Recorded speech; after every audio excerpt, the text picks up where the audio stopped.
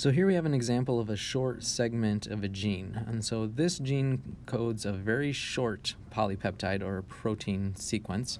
And so obviously this would be within a much larger segment of DNA, which extends further to the left and further to the right.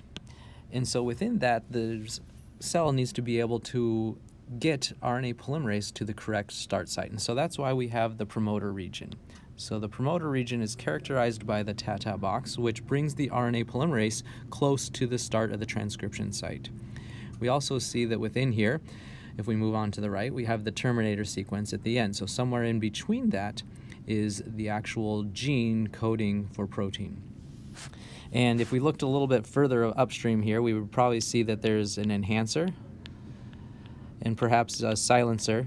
And those two regions upstream of the DNA are there to help control when and where this gene is on versus off. So we can see that we have, in this particular gene, we have the TATA box, the promoter on the left, and we have the terminator on the right. So therefore, we know that this gene has to move from left to right, because it always has to go from the promoter towards the terminator sequence. We also know that the template has to be read from 3' to 5'. So we can see that the bottom strand is 3' to 5' from left to right, and so therefore we know that the template is the bottom strand, and that makes the coding strand the top strand. Right? So the template strand is the one that's actually read. So the RNA polymerase would be brought in by the location of the promoter to this transcription start site, and therefore it would start to make the mRNA sequence based on complementarity to the template strand. So we see we have a C here, and so the mRNA would be made from 5' to 3'. And so at the 5', where that C is in the template, we would have a G, and the next one is in a T in the template, so we would have an A, and so forth as we go through this, looking at the complementarity and making the mRNA strand.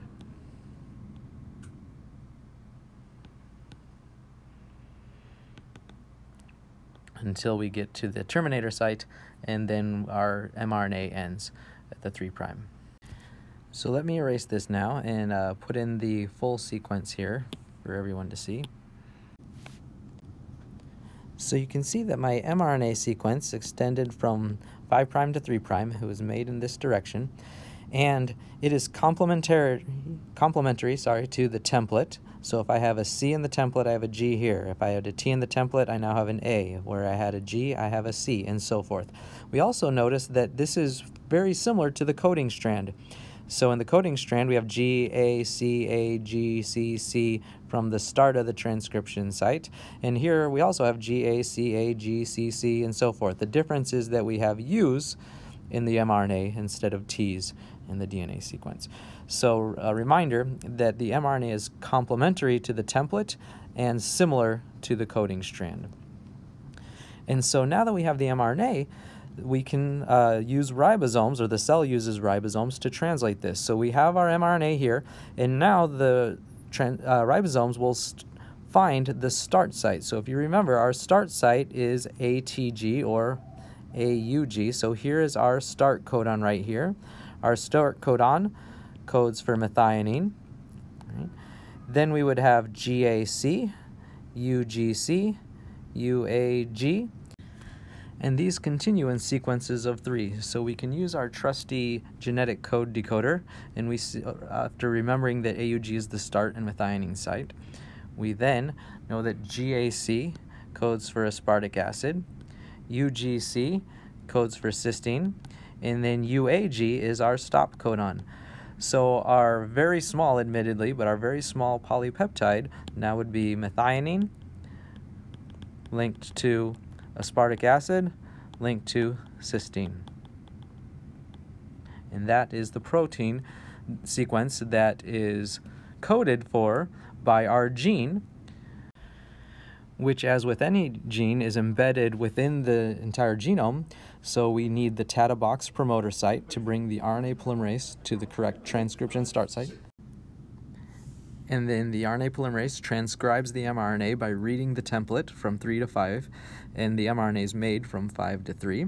And then once we have the full mRNA, which stops when the RNA polymerase gets to the terminator, obviously.